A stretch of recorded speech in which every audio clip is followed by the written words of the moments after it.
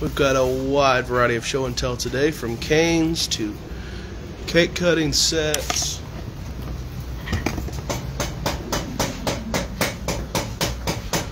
A couple of our bigger buoys.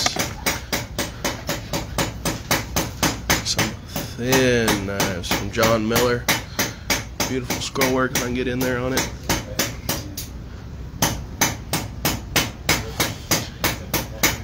The Unnamed Knife by Rhea with that 16 pieces altogether, handle and Damascus blade. And a good show and tell book from John on the great knives of the early makers. Alright.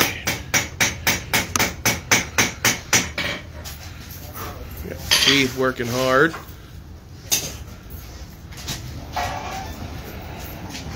And while Lena's getting some good drawing down, let me show you, scan all our guys sneaking out because the camera's running.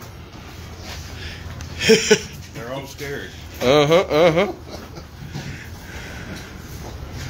As Casey was saying, welcome to the blacksmith shop. We got a lot of folks here today. We got some guests. We got a lot of things you need to see as far as show and tell is concerned. And we want to show you a project we're working on, but first, if Casey, you want to show them what we got on the benches, or have you already done that? I just did that. We just scanned, and I was talking about each of them while you were drawing. I was occupied. So, you see it's kind of a busy morning for us. But Casey and I are on a little project, and there's the spit. I'm going to call that the spit. It's the horizontal piece that goes across that S-hook and a cooking pot, like a Dutch oven or a coffee pot or what have you, will hang over the fire. So this was a simple part. The rest of it's going to have some joinery to it, but the reason why this is good for us to have, it establishes the length and dimension of the other part, because we know that this needs to sit in two little forks, about like so, and we want enough space to put a pot in between the legs that go down to the hearth, fireplace hearth. And Casey has measured the hearth, and the total width is 54, which we only need just this much, so that's irrelevant. It'll fit in. We just wanted to check, make sure it would fit into the fireplace as well. So what we're going to worry about now is the depth, which is 21 inches, and the width is 47. The height is 47, pardon me. That's the width. The heart comes up 47 inches. So as long as we're not too high or too deep, then we're going to be setting okay over the fire. So our goal is to fit in within the fireplace, good enough because a pot or oven or whatever you might be hanging from this device will be over the coals in the fire. So what I've done is, and I don't know if you can see this, this is kind of, we can move on. this is just a side view of what I have envisioned, but we're going to have two of these sections, and there will be another one over beyond that's within the length of that spit. The spit, actually I've got this, no, I've got it turned right, that's right. Do I have it turned right? No. This will be the back. Go towards that's the back. Back of the hearth. Front, so that means this needs to go like this. Right? Right. Because the other thing, when this pot hangs, it's going to have possibly even liquid or cobbler or non-fully cooked ingredients, so it might swing. We need it to... So the clearance needs to go all the way to the hearth. So the hearth being about here. Where the flame is. Yeah, the flame will be within this. We're going to create a framework. If you look down on it, there'll be a framework here going across and one going back. And then the fire is like right here. In the pot.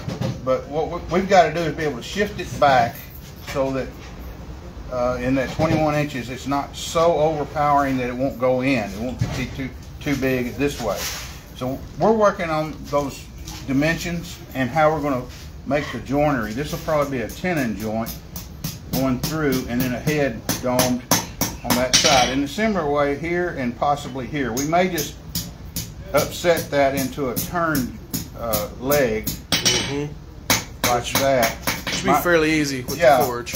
But one thing I want to emphasize is that this can be relatively lightweight, but we want this to be relatively heavy because we don't want it to get forward heavy. We don't want it to fall this way. We don't want it to tip out into the floor. It can't fall backwards, but we want it to be heavy enough back here that it provides stability so that if something with liquid in it that's quite heavy, if it swings a little bit, it's not going to. Yeah, if it swings, it won't pull it over into the floor. Yeah. So these are the kind of things that we're having to consider when we're trying to actually design something. Plus, on top of all this, we need to, as much as we can, we need to see if we can find some kind of documentation for such a device. Now we have cranes, and we have one over our forge, so we can heat up a pot of coffee or something. It swings back and forth, and we can move it out of the way, which we have right now. Or if we're just taking a break and we want to heat up some water for coffee, we can swing it away from the wall, and it comes right over the fire. It just sits there and warms up the pot. So essentially, we're making a stationary piece, not a crane, but a stationary piece that sits in the fireplace that doesn't interfere with building a fire.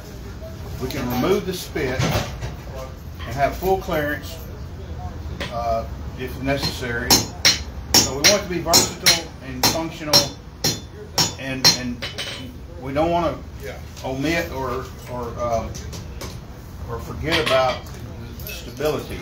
We want it to be safe. So that's what we have to deal with, and we also want it to look nice too. So essentially what we're making is a decorative set of andirons for the fireplace that has more function than just andirons. So this is photocopy from a book in our research library. Andirons is what he's talking about, something like this, with the able to hang the spit in between those hooks. We're doing our own set. It's not going to raise and lower. It's just going to be one thing. And that's a good start for us to try to work our design off of. I really think that's good. From the same history of Dutch oven cooking, over a standard fire with stakes you can mount on the ground is very, very common and very historically accurate. What we're adapting and researching right now is how to get one that stays in the fireplace, stays in the hearth instead of being mounted in like a crane. Yeah, whereas you have to drill into the brick and install anchors, and we're real reluctant to make any permanent changes to a historic structure or house. So if we can do it just where it just sits in there, that would be probably better. In case anybody's wondering what a crane, why don't you show them what we have back here? Okay. This, if we keep saying crane, see how it's mounted into the wall. We're making one that will just sit on the floor, similar to andirons. It'll swing, and we can move all that out and put it right over the hook, and it's just and using a system of S hooks or a chain with an S hook or a trammel hook like that one, we can lower it right down to the heat. And with this fire, this type of fire, we don't want it to be direct contact with it like you would with a wood fire with ashes. This is a coal fire, and for a number of reasons, we don't want our food or drink just directly into the coal and the smoke of the coal. The heat is sufficient, and it's off to the side just a tiny fraction. A little more grit than we're wanting. Yeah, we don't like the coal smoke flavored coffee. But that's what we're doing. This is what we're doing today, and we've got a pretty excited bunch. We've got some stuff that I'm excited to see here in the shop. Right down to books and letters, correspondence. It's just an amazing thing what we get to see and experience here in our blacksmith shop. All because we are all willing to come together. I mean, scan that out there. All the guys. in spite of what you might think, they're discussing a historic, something historic. They've got some documentation, Tim has, and look at the intensity that they're talking. And this is just they just walked out to give us some room. But that's the excitement that this this shop and what we've got built here in downtown Little Rock at the museum. Every Tuesday. Yeah, it's just great. I'll give a quick shout out to Ryland's Lord. He and I talked a couple of weeks ago for about an hour about a knife that was a friend of his, used to be in our collection, and this was his correspondence. I just got this letter, so I haven't read through it, Ryland's, but thank you so much. I'm tracking down that knife that you knew was in our collection. We believe it was part of a 2013 display and has since gone back to its owner, but I'll have more information for you later. You want to tell them about this knife? This is a knife I just finished this week. I had a known design and a drawing to have to work with. So, but the reason why it's not fleshed out in three-dimensional so much is because I had enough latitude given to me to where I could use my own taste and my own design. But I got the profile given to me. So this is a Damascus blade, fossilized walrus tusk, and titanium accents on black iron fittings. And it's totally has a flavor of the blacksmith, and that's what I was trying to go for. So I even left in my Damascus blade the forge finish down both sides for a little ways. Anyway, that's what I brought for show and tell. We're going to carry on, and we appreciate you stopping in and watching and joining with us a little bit, and you see what we're up to. So, for the Historic Arkansas Museum, I'm Lynn Ray with Casey Marshall, and with the rest of our group, we're so glad to have you.